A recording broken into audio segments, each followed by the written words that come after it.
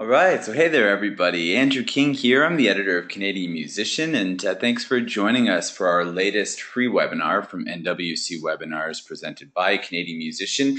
You're here for creating a killer artist website, and in just a moment, I'm going to introduce Dave Cool. He is our guest presenter, the Director of Artist and Industry Outreach with bandzoogle.com.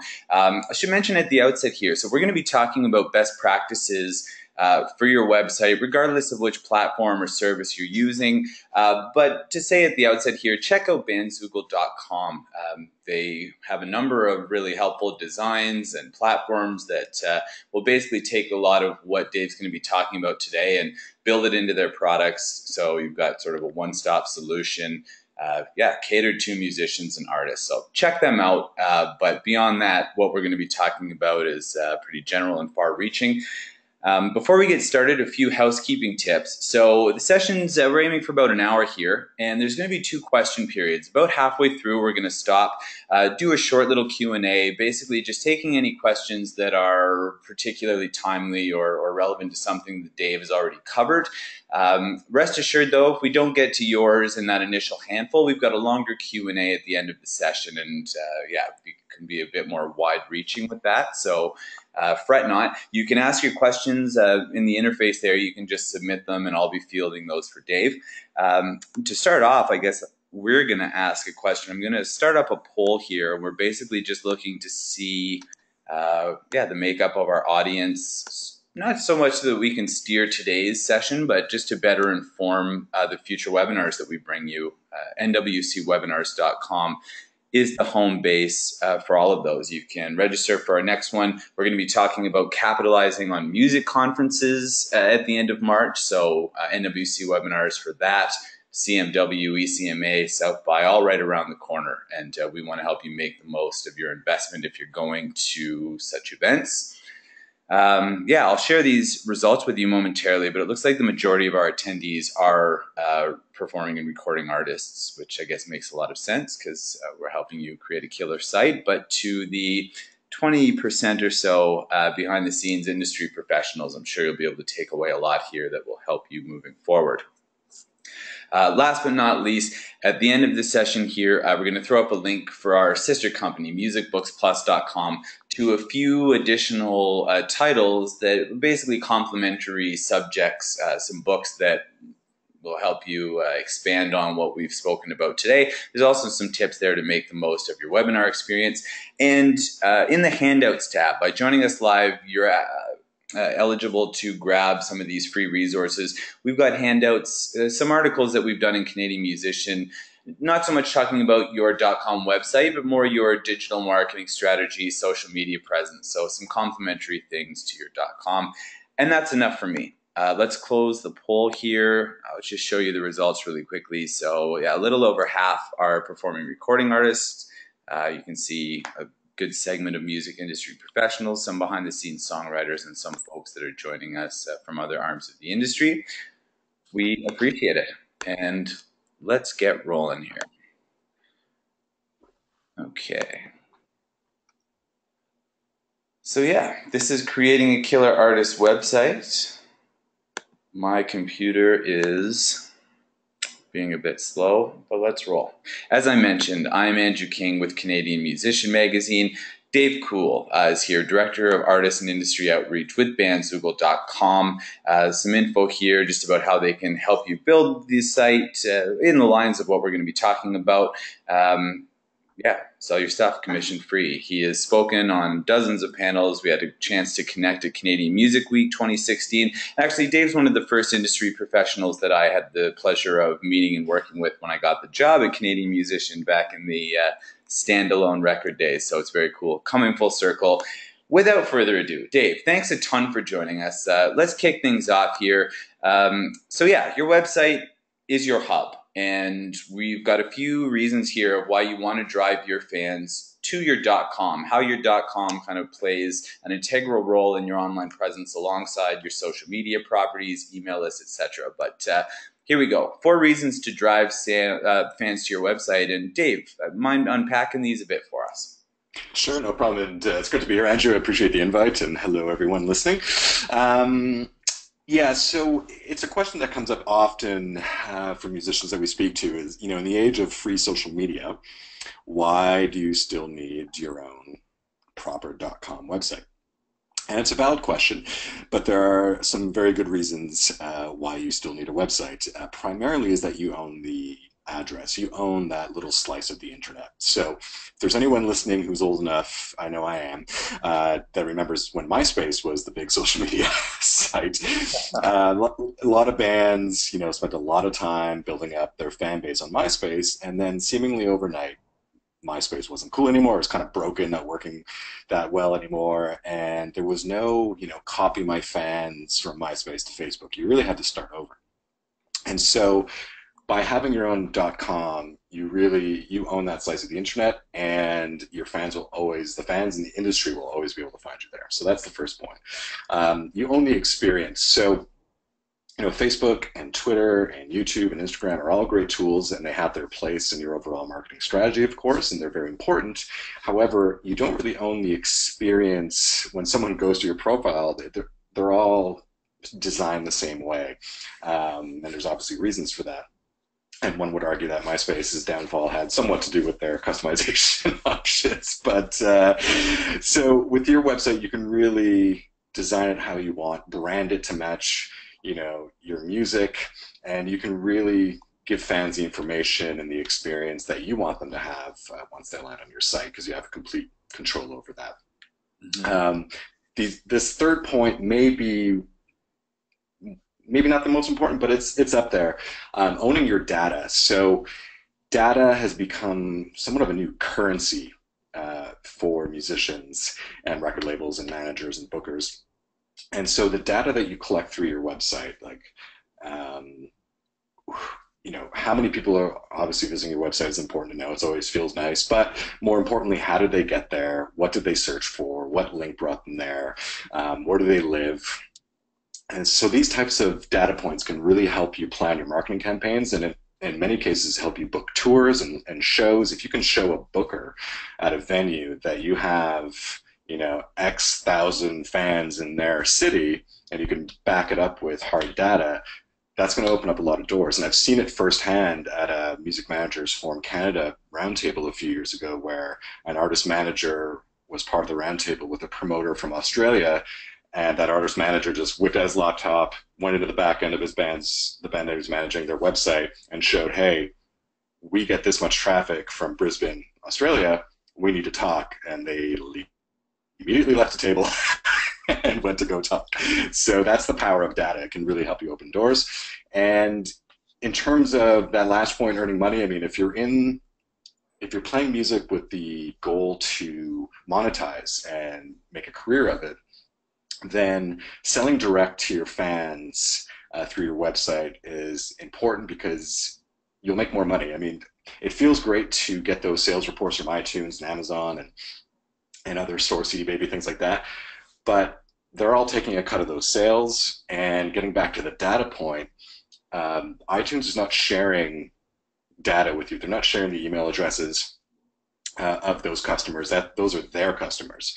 What you want to do is drive the sales to your website, where you get more of the money. And you mentioned in the intro, like Ben Zugel's commission-free sales, and there's services like Bandcamp where they take a small cut and give you the full data, like the email address, and so you can follow up with those fans over the long term, which I think probably segues into the next slide. I'm getting ahead of myself, but earning more money and getting that data are super important. So yeah, that brings us to mailing lists. Bingo. No, let's keep the train rolling here, and yeah, mailing list kind of a subsection of your website, but an important component, especially when you're talking about making sales directly from your platform. So let's chat about this, and then we can roll back into the website itself.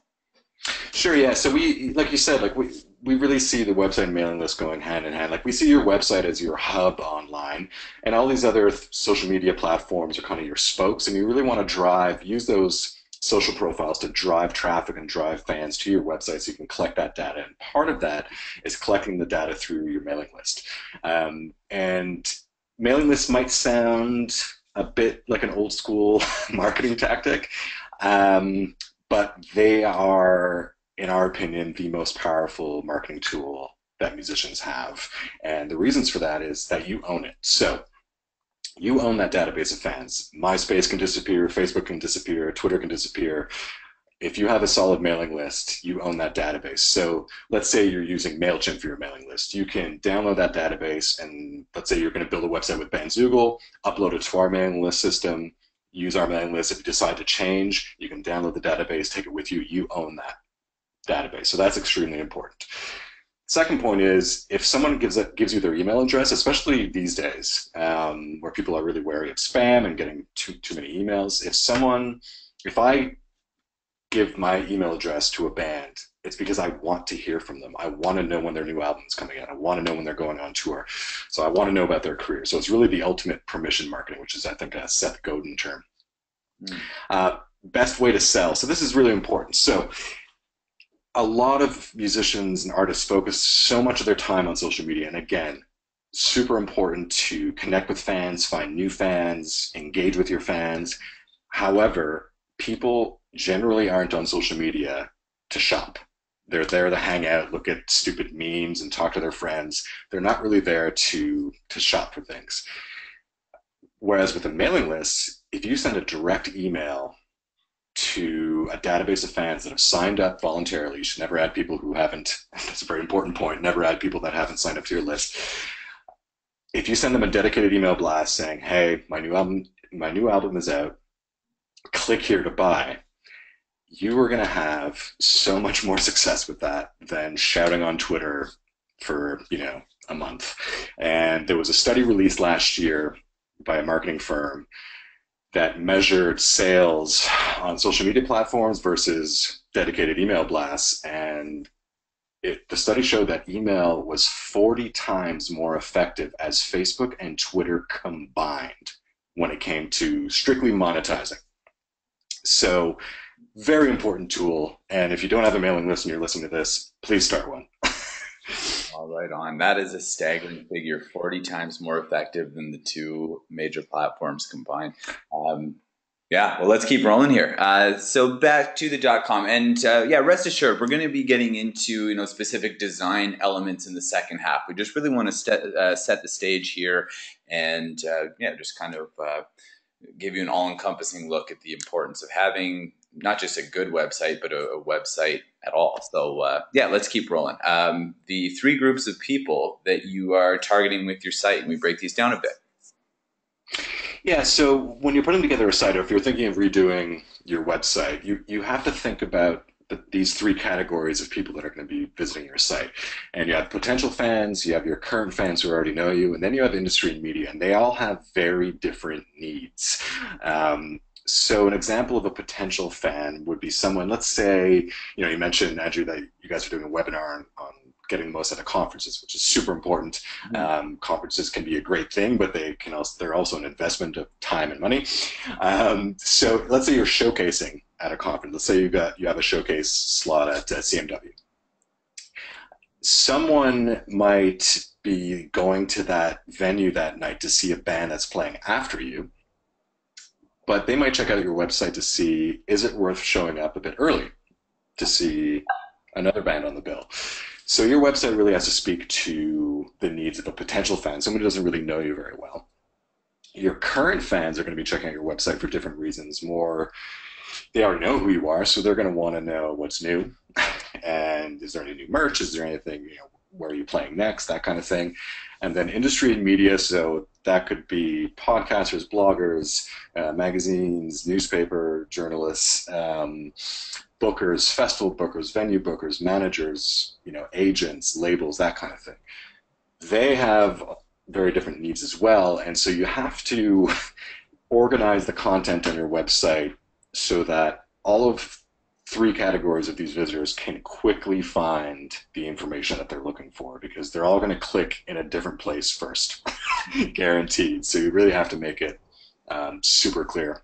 Yeah, very good point. Very good point. And here we go. We're just going to kind of unpack this even more and look at some of those components of the site that are going to appeal to those three different categories. And so you can see some of the overlap and kind of decide well, this will all go towards helping you logically organize your site and the experience. So yeah, we started last time with potential fans. Great example with CMW, by the way, because I am that exact person that trying to find if I can piggyback seeing a new band on the back of one I know, then kind of like hitting two birds with one stone. But I digress. Potential fans. Yeah, so yeah, exactly. And so potential fans are going to know what are you all about? What's your story? Who are you? You're going to want to put your best song, your best video right up front, right on the homepage when someone lands on your site. And if they're curious enough about who you are, again, hammering down this point on mailing list, try to get them on your mailing list with some kind of, the standard offer is a free download. Personally, I think it's not enough anymore. I think that you really have to think about exclusivity. So we have some Benzoom members who offer older albums, like complete albums, in exchange for an email address to sign up to their mailing list. They offer exclusive live EPs or something exclusive that you can't find anywhere else. But again, just trying to entice people to get on that mailing list. Bingo. Yeah, current fans, folks that are coming because they already know and like you. Yeah, exactly. So they already know your story. They already know who you are. So they're going to want to know what's new. A great way to do that is through blogging. Blogging is also great for search engine optimization. And your photo galleries, you can embed your Twitter feed, your Instagram feed, so they can quickly see your latest activity. And these are people who probably already own your music, so they may want to see like, is there new merch, package deals? Are you crowdfunding? So your current fans, the ones that already know you, are really going to be the life force behind any kind of crowdfunding campaign. And again, if they're not on your mailing list, they really should be, and so you should try to capture them as well while they're on your website. Bingo. And then I guess, yeah, you're kind of preaching to the choir a bit here with me, but no, it's good for people to know. So the industry media, I guess both of us actually. Yeah, exactly. I mean, I used to book a couple of venues up here in Montreal, and you know, the way I browsed artist websites was very different. Um, Industry and media, they want to know what's unique about you, what's different about you, what have you accomplished. Again, you want to put your best stuff forward. So obviously creating some kind of EPK or digital press kit page is the easiest way to accomplish this on a website, because then they can just click on that section and get all the information they need, which is they want to know, they want to see your bio, um, putting high res photos, high quality images, different formats, different black and white color, horizontal, vertical. You never know. Like the easier you can make their lives to cover you, to do a review, the better. So having all of that in one place, your music, latest videos, press quotes, of course, contact information, career highlights, contact info, you can have it right there on the press kit page just to make it easier. If you have a publicist, obviously to put their contact information if they want to contact. I know some people in the media who prefer to deal with publicists, others just want to hear straight from the band. So having both is probably not a bad idea. And in terms of press quotes, one thing I will mention is the tendency is very much to just put a bunch of text of like reviews and quotes, which is great. That's definitely a very good first step. But what you can do to augment that is to make it a little bit more visual. And a little anecdote, I was doing a website review for someone at the ASCAP Expo in Los Angeles last year, and they had this really long press kit page, and there were just a ton of reviews. And so when you landed on it, like you just saw just so much text. And had I not been reviewing the website, I wouldn't have really looked that closely. But because I was reviewing the website, I decided to read through the reviews. And I mean, there's Billboard and Pitchfork and all these major media outlets. And I was like, you should really add the logo of the media outlet, and then a quick quote and then a link to the full article rather than putting it all in text, because someone landing on that page may not appreciate the different media outlets, and some of them are really, pretty big media outlets. So making it visual, making it pop, making it stand out in some way so that someone can get a really quick snapshot of like, oh, this person's been reviewed by some of the top, music media in the world. that sets a tone, um, for your career when someone's landing on that page. Mhm. Um, quick question, and this is me asking. So I can Mhm. think of a few artists who, on their site, openly link to an EPK or press materials. It's called different things, but where you can go there, where anyone can access and download high-res images, see the bio or one sheet, high-res album art, etc. And then I know some artist sites as well where they have all that set up, but they will either have it password protected or just not publicly listed. So they have to actually send you the link. I'm just wondering if, in your opinion, one approach is more effective than the other. Is there any potential harm, or can it be a hindrance to just publicly have those press materials accessible from your main page? So personally, I think it should always be publicly accessible. I think you never know who's going to be landing on your site, and you want to put all that information up front. Um, I do understand, and in our platform, you can password protect pages, and we have a lot of members who do that for their press kits. And I do understand that, and especially if you're going to include on that press kit page full album downloads for free, so the media can review the album, Yeah. then yes, password protecting might not be a bad idea. And what you it's sort of a compromise could be, having a publicly accessible press kit page and then having a note saying if you're a member of the media and would like a full download of music, you know, click here to contact us, and then you send them to a password protected page for those that are interested if they're doing it, especially for album reviews and things like that. So I totally understand wanting to password protect some of that content, obviously, but I think some of it really should be upfront and accessible to anyone that lands on the site. Oh, right on. No, appreciate that. I'm in that camp as well. Like you say, you never know who's coming, and there have been times where, just by the nature of publishing and media, where you're after something instantaneous, and if you can't get your hands on it simply, it's off to the next thing. So yeah, there's some artists that have benefited from having that there. So yeah, like I said before, I'll just preface it. As soon as we wrap up this short question period here, we're going to be getting into the look, the layout of your site, the actual design elements, which is why I'm sure a few of you came.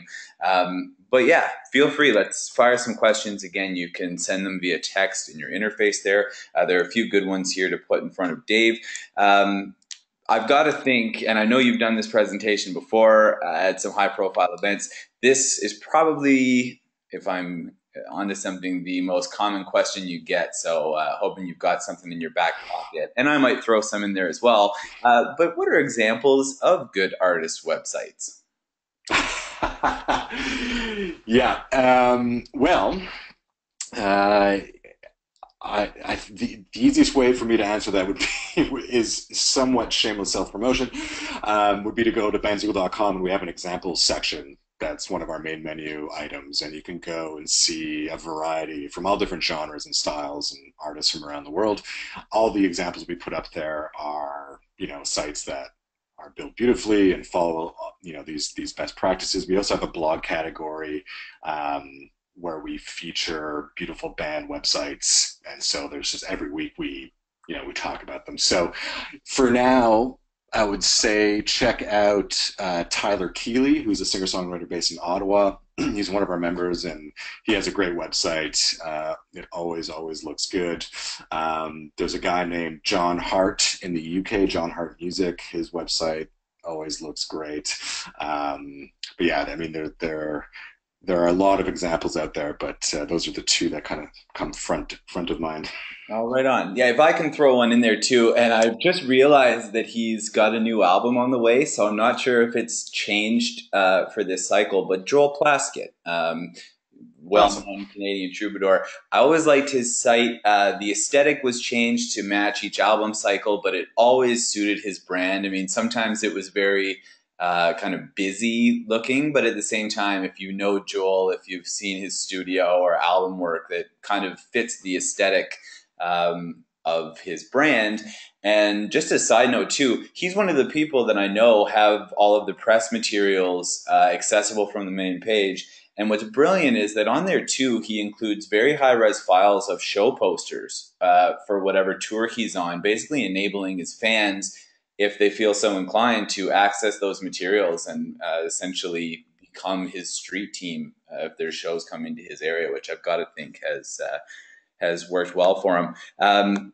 I should say too, Dave. I'm gonna throw some questions at you. Some of these are really good. As they say, a wise man doesn't have all the answers, but knows where to find them. So if we stump you, rest assured that I will take it upon myself to answer people's questions because this one's pretty technical. But let's see what Yep. we can do. Yeah, someone wants to know how can a webmaster amalgamate site sales, direct music sales from their .com in PayPal to adhere to SoundScan's rules so that they can be recognized for chart positions, total album sales, etc., which go a long way for funding opportunities and the like. It's an excellent question. I know on our platform we do report sales in North America for SoundScan, and we do connect through PayPal for those sales. The technical side of that and how that all works, I am the wrong guy to ask, unfortunately. That was probably I could find out. It was our developers who put that system together, but it definitely is possible because we've been reporting to SoundScan now for a few years, and all of our payment processing is done through PayPal. Through our e-commerce features, which are obviously, part of the website design, and then for the actual processing, you do it through PayPal, and then you get the downloads, or the person sends the CD or what have you, and then every week we send the sales reports to SoundScan. So it is definitely possible with the technical aspects of how to do that. Let's say if you're doing it through like a WordPress custom WordPress site, I'm not 100% certain. Okay, well then I am a king, AKING at NOR.com. If you're still after more information, just shoot me a message and we can look into that. Here we go. Someone's asked about books or articles to read. So if I can shamelessly promote, at the end of the session, Penny, we're going to have three titles, three books that have some complimentary info to what we're talking about here. As far as articles, if you check out the handout section of your webinar interface, we've got a few over the years that don't exactly pertain to this topic, but are complimentary, talking about your overall digital marketing strategy, your online presence, etc. But with that, Dave, do you have any favorite titles that you can recommend to people along this line? Uh, Definitely, and again, I apologize for the self-promotional aspect of it. My main role at Bandzoogle has been for the last 6 years artist education, and so Bandzoogle's blog, every week we publish 3 to 4 articles, not only on website best practices, but general marketing advice or artist career advice, that kind of thing. But we have a bunch of free ebooks on the blog. We just launched a new one called A Complete Guide to SEO for Musicians. It's a 130-page free ebook all about SEO. There's one, it's a step-by-step guide, how to build a website for musicians. Again, very general advice. You don't have to be using Bandzoogle. It's just overall best practices. So there's a bunch of free downloads on the blog. Besides the blog post, there are some actual ebooks that you can download totally for free, and will help you out with your online presence. Okay, I've got a Bandzoogle specific question, which I guess I'll save for the end here. And remember, there are a few questions in the queue just popping in now. Rest assured, we'll get those answered and in front of Dave very, very shortly. But one more, and then we'll truck on here. Yeah, for WordPress sites, and I'm not sure if you have an opinion, but would you recommend acquiring data analytics via the server backend or via inside WordPress's template and plug in inside WordPress as opposed to direct hosting statistics, cPanel statistics? I honestly do not have an opinion, mostly because I don't know enough of the technical aspects of how that would work. We plug in Google Analytics, and then we add in some data on top of that, but I'm not quite sure the difference is there for a WordPress site. I apologize. I think as long as you can set it up easily and have access to, and will forever have access to, that it's not something that you have to pay to keep getting access to. Um, like something like Google Analytics, where you can create an account and you'll always have access to that data. then if it's easily accessible, then whichever way works best for you. But unfortunately, I don't know enough about those two different ways of handling it with WordPress. Well, okay. Yeah, I know it's not the greatest help just to say Google, but knowing how robust Google Analytics platform is and that it can be plugged into a number of different platforms and services, I think even just Googling WordPress Analytics versus others, you probably get a lot of good peer reviews and could kind of crowdsource information on that, which might be the best for folks that have used and have experience with. Yeah, using a few of these different tools. But again, aking@nord.com, we will get you helped out. Okay, so let's carry on here. And now we're going to talk about the actual site. So I guess we're kind of starting at square one. We've set the stage very nicely. Appreciate all of your insight, Dave. Let's talk about the site, the assets that you want to have included. Yeah, so if you're getting ready to build a new website, or even if you already have a website, like these are kind of the main components. If you, I like to tell people it's not the official company slogan of Bandzoogle, but I tell people Bandzoogle so easy your drummer could do it, which is true because I'm a drummer. But you really have to have some things in place before you build a website, and those things are, your official bio, which should be written, in the third person, maybe a few different versions of it, short, medium, long, elevator pitch, that kind of thing. Professional photos, cannot stress this enough. We tell musicians that they should invest more money in photos than they do in their website. And the reason for that is that you're going to use those photos on your website, in your press kit, on your social media profiles. So the difference between landing on a website that has professional photos and one that doesn't, I mean, it's night and day. And the unfortunate reality is that people are going to judge your music based on the visuals that they immediately see, whether it's conscious or unconscious, subconscious. They're going to make a judgment on your music based on the visuals. So if your visuals are grainy and poorly cropped and unprofessional, they're going to think the same about your music before ever hitting play on a music player. So professional photos, super important. Obviously, you need some music put up there, your videos, upcoming dates, social links, and contact information. So that'll give you the bulk of the content you need to build a site that'll address, a lot of those people, the three different categories of people that will be visiting your website. Bingo. And that's not to say you have to limit it to this, although, as we'll talk about in a sec, you definitely don't want to throw too much at it. Spartan and simple is key. But yeah, if you've got one or two, say a charity or campaign or something like that you want to add in here, probably makes a lot of sense.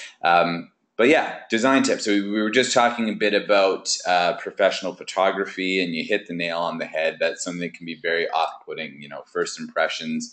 There's a ton of adages about that, and they apply very directly to your .com here. But yeah, photos, colors, typography, and fonts. Walk us through this. Yeah, so photos, I already gave my little rant on the importance of professional photos because, you're going to use that for your header, background images, promo photos, social media press kit, all that stuff. So in terms of colors, so if you're designing it yourself, it's probably good to stick to three colors as a general rule. There are, of course, going to be exceptions. But generally speaking, unless you're doing children's music, you don't want to have like 15 colors on your website. You want to try to focus it so that it looks cohesive. So you're going to have a primary color, maybe that is a color from your logo if you have one, a secondary color, and then a third accent color that complements one of the first two colors. So think about the background colors, the link colors, the header text colors, things like that. So it all has to look cohesive to look like a professional website. So sticking to three colors, you're probably going to be doing okay. Again, you can play off of shades of that, but generally speaking, if you stick to three colors, you're going to be doing okay. In terms of typography, I'll give an example. I mean, I did a website review for a metal band that had Comic Sans as the body text that was colored purple, yellow, red. Like, it was one of the craziest things I've ever seen. I was like, guys, you play like really dark, heavy music. Like, your website is screaming like bubbly children's fun music. Oh, So you I really, was seeing GeoCities and getting a bad. yeah, yeah, exactly, where it looks like GeoCities. So, avoiding, if you're not sure, just people often pick, and I'm picking on Comic Sans because it's the easy thing to do, but there are other fonts like that that are just kind of, they look kind of designy, like they look a bit different. But really, if you're not sure, and you can of course Google, font best practices, and just pick some good quality classic fonts, and you generally can't go wrong. But you can go very wrong by picking, some of the other ones. Making sure that there's good contrast with the background. So I come across so many websites where there's, light gray text on a dark background, and it's impossible to read the content in the bio and the blog post and things like that. And things like center justification, bold, italics, you want to keep that to a minimum. Center justification is one that I see a lot for body text. And the reality is that it's actually harder to read because your eye has to keep trying to find the beginning of the sentence again. Where it does work for quick one-line reviews or press quotes, that's great. Same thing with bold and italics, but you don't want to have too much of it because it'll just kind of distract. And of course, avoiding all caps for body text because it's just going to seem like you're shouting at people. Yeah. Oh, I can't think of the name and pull it up, but to Comic Sans, I would add that just totally overdone bleeding cowboy or the cowboy one with like. That's the one I was trying to think of. Yeah. Oh yeah, yeah. Oh man, I see that everywhere, and oh, you're tying yourself to a weight and jumping into the lake with that. Yeah. Okay, it's not that serious. Okay, let's roll. And this is a very important one that I know you are going to want to stress. So mobile friendly, and I guess almost self-explanatory, but please. Yeah, I mean, I think at this point everyone knows how important it is to have a mobile-friendly website. But digital media time is now higher on mobile devices than on desktop. That's a very sort of recent occurrence, and so the mobile experience has to be seamless. And to know a very quick way to know if your website is mobile-friendly is if you're looking at your website on a phone. If you have to pinch and zoom, your website's not mobile-friendly. So the content has to be easy to find. It has to be easy to navigate. If you're selling, any kind of e-commerce has to work seamlessly. And the reality is now Google boosts mobile-friendly pages and will actually punish pages that aren't mobile-friendly if someone's doing a search in a mobile device. And you can go to google.com, their webmaster tools. You can plug in your URL, and they'll give you an assessment of how mobile-friendly your website is. So it's a good idea to just check it out. But again, a quick test is if you have to do any kind of pinch and zoom on your website on a mobile device, it is not mobile friendly. You should probably switch your template or design or platform that you're using to make sure that that it's a responsive mobile friendly design. Mhm. Bam. That bolded URL at the bottom again, where you can test that. And a great time is any to mention a recording of this session will be sent out to everybody that registered, including the attendees here, so that you can access this at your convenience when needed at any point from here on out. But also to say that in the handout section, there is a notepad style breakdown of this particular slideshow where you can grab that. So, well, if you were writing it down, you're probably done by now, but save you a bit of writing. Yeah, there's some great questions coming in here, which we'll be getting to shortly, but let's keep rolling here. We're talking about the look. Let's talk about the experience, navigation experience. Yeah, so it's important to make navigation as easy as possible. And you should probably limit your main menu to maybe 8 sections. It can be a little bit less than that, but not much more than that, because if you have like a dozen or 15 different main menu sections, chances are you're overwhelming people and they're not really going to know where to click. And each section should have one clear purpose. So your music page shouldn't also have your bio. Your shows page shouldn't have all your videos at the bottom, that kind of thing. So every section should have one clear purpose, and it's super important to keep the name simple. We often say that your music is your art, your website is your business, and so leave the creativity aside when you're naming your main menu items, because we come across main menu pages called like discover or explore and or something totally unique, and the reality is everyone has ADD these days with social media. And if they land on your website and they want to find your upcoming shows, make sure that they can very quickly find your upcoming shows. So that's the idea. Spot on. Geez, we're rolling on here, which I guess is good because we have a ton of really good questions in the queue.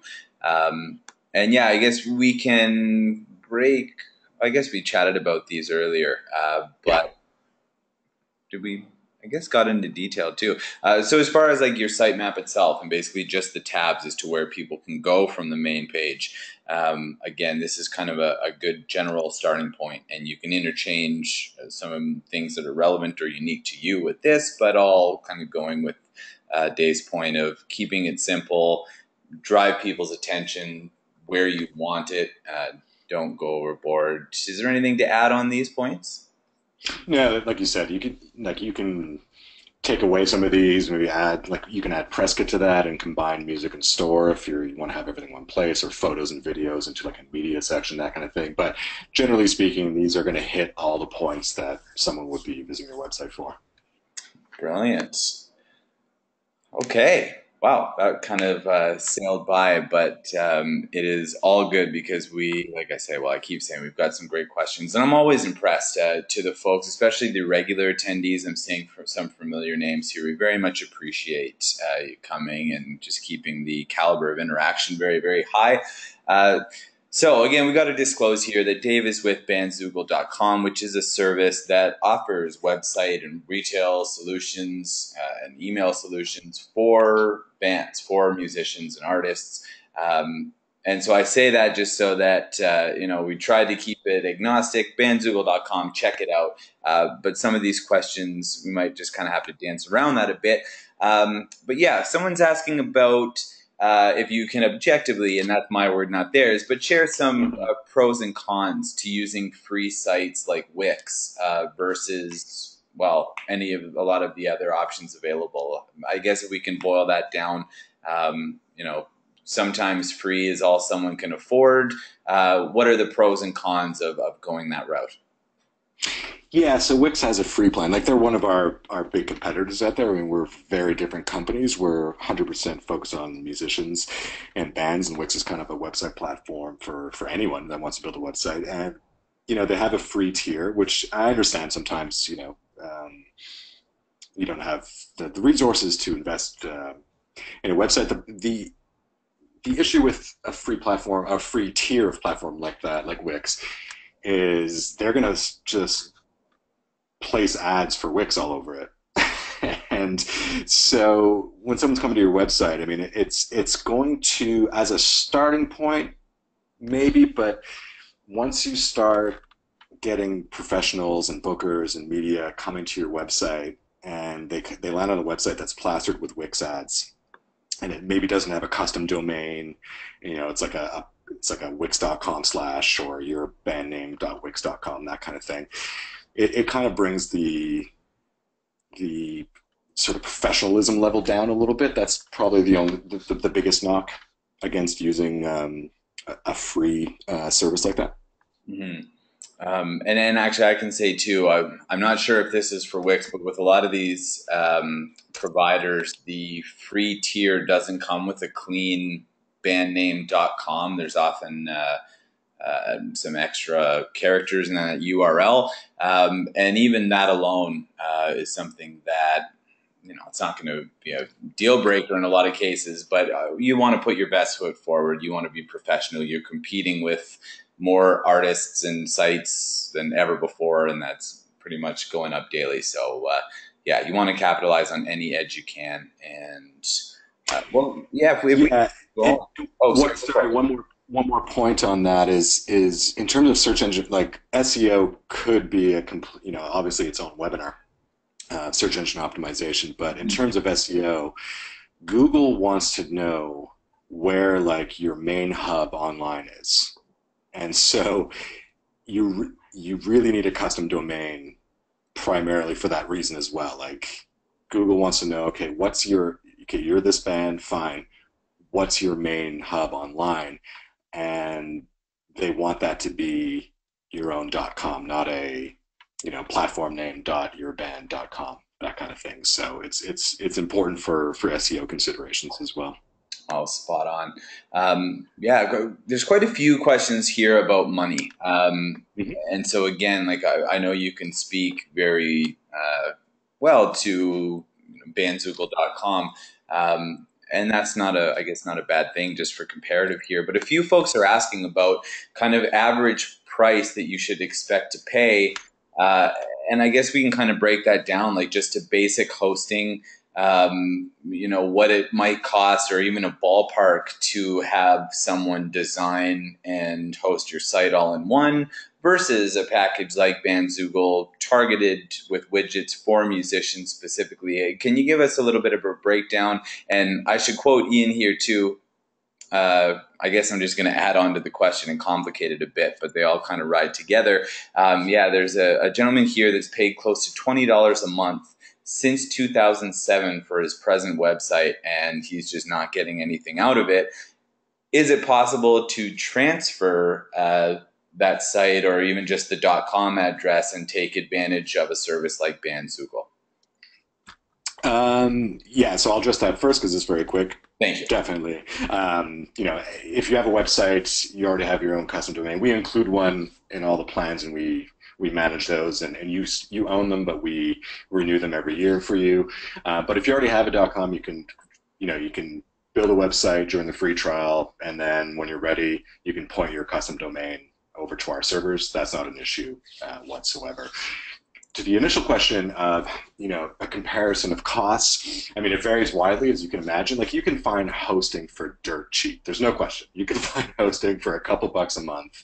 You could slap together a free WordPress template. If you kind of know what you're doing, you can do some custom code. You can build a website for relatively cheap. You're going to have to find widgets to do the e-commerce and the mailing list and gig dates and all those other things. Like, there's a patchwork of things that you can put together and for it to be super low cost. There's no question. Um, where services like Bandzoogle and others that offer similar services come in is it's all in one place. So your design, you can change the design instantly. It's all mobile friendly. You get your hosting, and we use Amazon's web services, so the hosting's super quick, super reliable. So we don't use cheap hosting, and many of our competitors are the same way. They use top line hosting, and then you get your e-commerce, your mailing list all in one place, and so you're going to pay anywhere from 10, 15 to $20 a month for a service like Bandzoogle. But then you get your 7-day-a-week support included. So it depends on your level of comfort with tinkering and how much time you have. If you want to try to customize a WordPress template and embed all these widgets, if you know your way around, your hosting and setting up email and that kind of thing, then yeah, there's definitely a way to do that on the cheap. And if you're going to hire a designer to customize, let's say, a WordPress template, that can range, depending on what you need. That can range anywhere from $500 to $5,000 to more than that, depending on what you want to do with your site. But I'd say between five and 2,000, sort of as a minimum of getting a designer involved to custom code and brand a website. That would probably be what it would cost. Mhm. Well, thanks a ton for that. There's probably 4 or 5 questions, I think, all basically going for the same thing. So appreciate your insight. Here's a great one.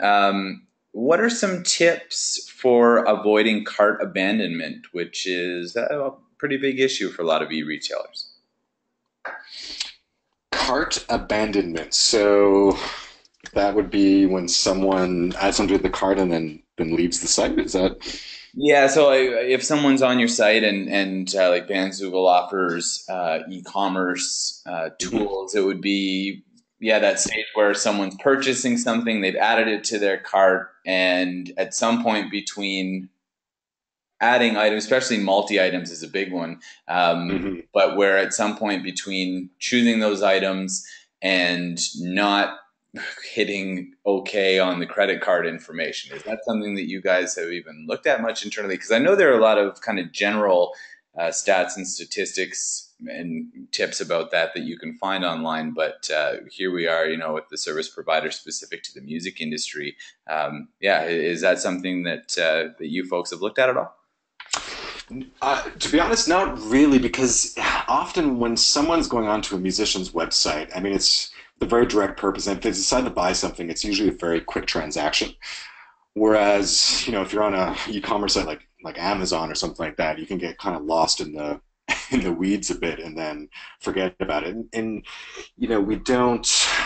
I don't have any data at my fingertips to know how much of an issue that may or may not be for them. And we have over 30,000 musicians that use the platform. So I'm not sure how much of an issue it is. I would imagine it does come up, but that kind of goes back to the importance of getting as many people who visit your website onto your mailing list, because if they do forget, then they'll hopefully get an email from you within a month or two, just reminding people about your music and merch and that kind of thing. But in terms of technically how do we address that issue, I honestly don't know.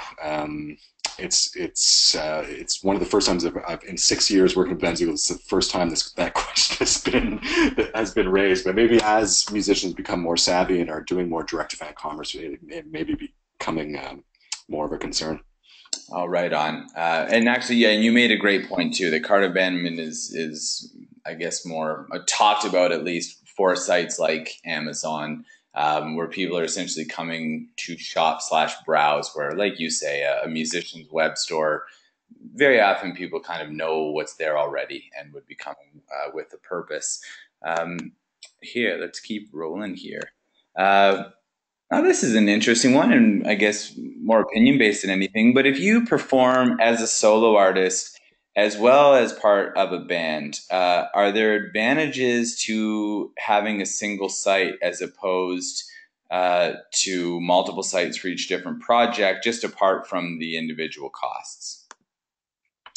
Yeah, it's a great question. It's one that comes up quite a bit. Um, so my personal opinion is that it's not absolutely necessary to have separate websites. It really depends what your focus is. That being said, for SEO and to keep things kind of separate, um, having separate websites is probably a good idea.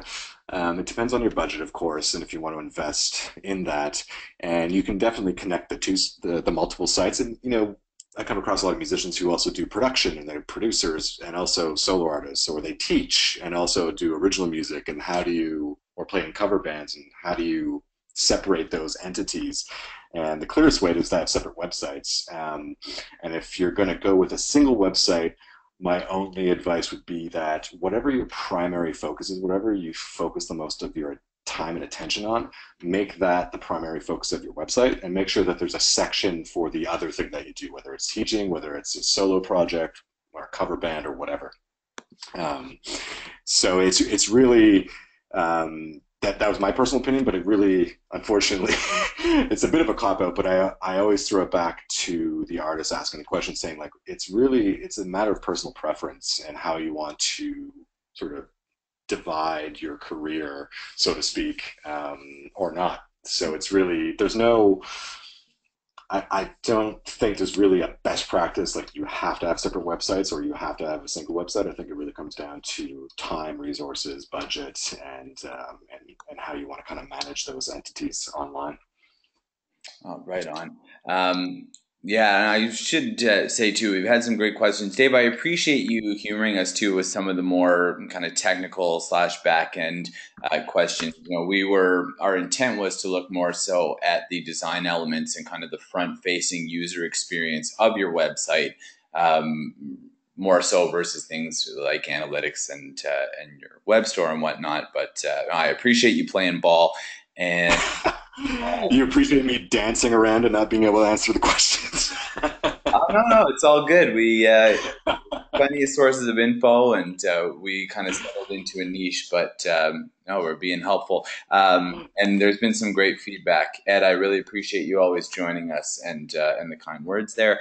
Um, Yeah, so here's one. Now, what's the difference between what a service like Bandzoogle offers compared to, say, CD Baby that seems to gather your income from various sales platforms? Yeah, so what CD Baby does is, there's the main thing that CD Baby does is similar to like TuneCore or DistroKid. There's other platforms out there that they're digital distributors. So you upload your music with the intent on getting it made available on iTunes and Spotify and Apple Music and Amazon and all those online stores and streaming platforms. So you can use CD Baby for that, or again those other platforms. Whereas Bandzoogle, we don't offer digital distribution. We're really there to power your website from behind the scenes and give you tools for your e-commerce to be able to sell music, merch, and tickets directly to your fans. So we don't send that music to online retailers like CD Baby does. Okay, awesome.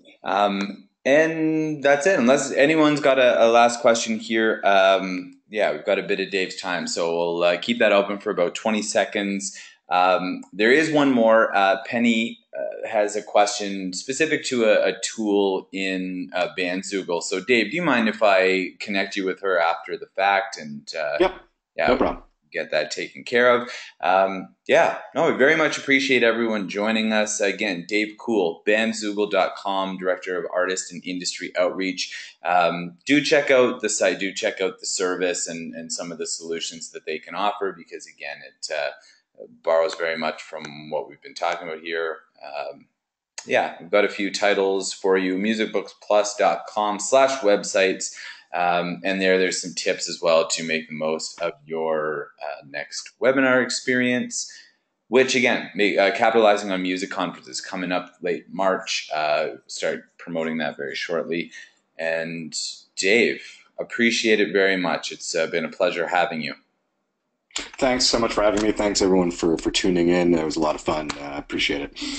Awesome. All right. We appreciate it. And yeah, a recording, as I mentioned, will go out in an email about 24 hours from now. nwcwebinars.com, the home base to access this and, well, all of our future sessions as well. And Penny, I will make sure that Dave gets your email address for your question specific to Bandzoogle. Okay, wait, we've got one more, and this is a good one, Stuart. Dave, any coupon codes for Bandzoogle? Uh, that's a great question. I can say that there's not a general one that I can give out this evening, but I would say that if you are a member of SOCAN or have attended any music conferences, there are generally some promo codes. If you get in touch with Andrew, he can give you my email address, and I can we can figure it out. Bingo. Awesome. Thank you very much, everyone, for joining us back next month and the month after that. nwcwebinars.com. Dave Cool from Bandzoogle, and I'm Andrew King with Canadian Musician, and well, we appreciate you taking part.